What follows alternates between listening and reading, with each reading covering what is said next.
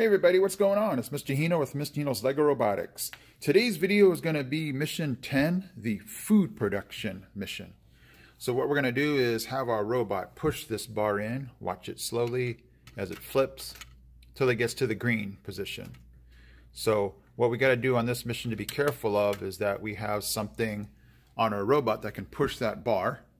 So here I have my Educator or my booklet robot.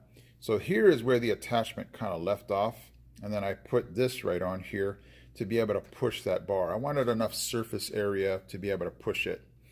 And so what's going to happen here is you have to be careful when you drop a gate like that. Always be careful. I in the program had to lift it up a little bit so it's not dragging on the ground. You guys know that that's going to make your robot swerve or just turn it in a direction you don't want it to. So in this case here, it'll just pop up a little bit, then push the bar in, and then we'll just bring it back to base. So let's go ahead and watch this one.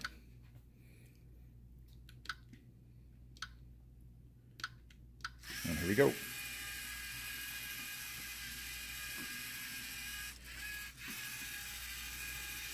Okay, right here is where this gate's going to drop. Push that in. We got that green in the target area. And then basically it's simple. I just did everything in reverse. So whatever I did going over there, just put it in reverse to come back. And we are back in base. So another example of just a simple booklet Educator robot can do the missions, and that was for 16 points again.